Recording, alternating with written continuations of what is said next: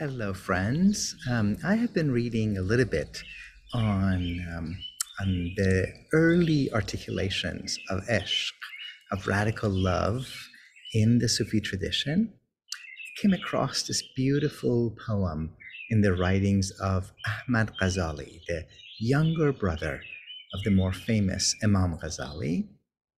And here's what he says. He's speaking of a love perfected and whole, heart ravishing, heart stealing quality that's all about beauty. He says, my heart has got so much to say, but words are not coming from the tongue.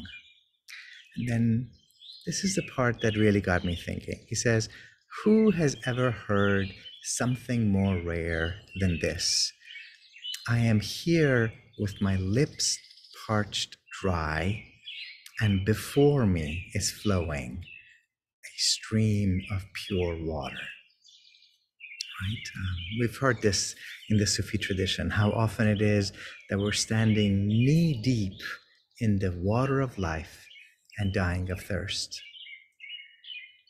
And that's a beautiful reminder that what we seek is already with us, in us, and around us. So we have to somehow lift up our gaze and look within and detect the presence of this pure water of life that's already with us. And our thirst itself, that parched lips, is what leads us to water. So let us be grateful for the yearning, for the longing, and let us have faith and trust that the water of life is abundant and flowing right before us. Amen.